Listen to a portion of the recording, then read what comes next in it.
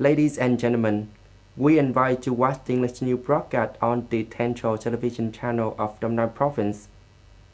Deputy Prime Minister Trần Hồng Hà signed a decision number 2015 issuing the plan to implement the urban planning strategy for Đồng Nai Province for the 2021 to 2030 period, with a vision toward 2050. The plan aims to effectively implement the Prime Minister Decision number 586 of 2024, which upheld the urban plan strategy for the Đồng Nai Province for the 2021 to 2030 period, with the vision to 2050. It lays out a roadmap for launching projects that will meet the goals, tasks, and solutions outlined in the provincial plan. One of the plan's key priorities is to focus on urban infrastructure projects that ensure modern, synchronized development. It aims to boost regional and interregional connectivity through 6 corridors and 3 rings. The plan also strengthens infrastructure that connects local areas with Long Thanh International Airport and Biên Hòa Dual-Purpose Airport. Priority sectors for investment include transportation infrastructure, industrial parks, high-tech zones, information technology parks, implant parks, and logistics infrastructure. Additional priorities are urban development projects, luxury tourism and resource service, renewable energy projects, high-tech agriculture and infrastructure for information technology, healthcare, education, culture, sports, environment, trade and services. On September 21st, at the Provincial Conference and the Event Center, the third session, the formal session of the 8th Congress of Delegates of the Đồng Nai Provincial Vietnam Youth Union for the 2024 to 2029 term took place.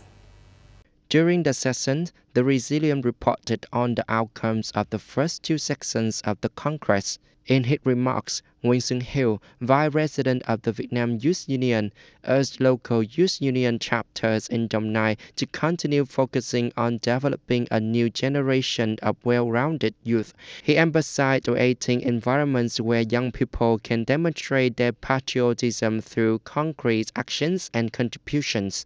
Nguyễn Hồng Linh, Secretary of the Đồng Nai Provincial Party Committee, offered guidance for future youth activities. He recommended the achievements of the union over the last term and expressed his hope that union chapters, members, and youth would further strengthen their roles and responsibilities in the coming time.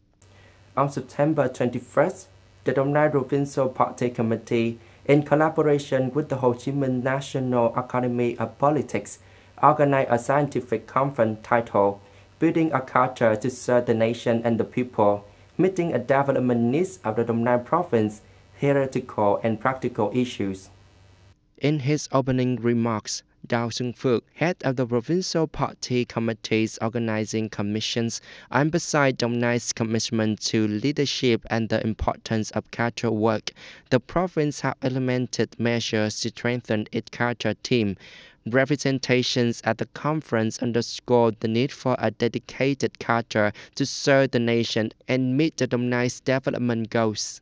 Participants discussed ways to support dynamic and innovative cultures who are willing to act for the common good. The insight from this conference will inform future policies and strategies for culture management by the Provincial Party Committee. Maritime security dominated the agenda of the SWAT meeting, which includes the US, Japan, Australia, and India, held in the US on September 21st. US President Joe Biden stated that China is acting aggressively in the South China Sea and the Taiwan Strait. Speaking at a conference in Wilmington, Delaware, President Biden said that China continues to behave aggressively, posing challenges throughout the Indo-Pacific region, specifically in the South China Sea, East China Sea, South Asia, and the Taiwan Strait. He added, "Today, we will announce a series of initiatives to positively impact the Indo-Pacific, including providing new maritime technology to regional partners. While challenges will come and the world will change, the SWOT will remain." These initiatives include cooperation between coast guards, expanding monitoring of illegal fishing, and enhancing regional military collaboration. United Nations Secretary-General Antonio Guterres expressed deep concern over the reports of the full-scale attack on the city of Al-Fasr in Sudan carried out by the Rapid Support Forces, RSF. The Secretary-General spokesperson Stephanie Dujarric stated, Secretary-General Guterres warns that any further escalation risks threatening the conflict throughout the Darfur region in the western Sudan. He calls on the Lieutenant General Mohammed Hamdan Himeti Dagalo to immediately order an end to the RSF's attack. In a resolution last June, the United Nations Security Council demanded that the RSF cease its siege of the Al-Fasr. You have just watched the English news bulletins on the Dom Nai Province Essential Television channel. Goodbye and see you next time.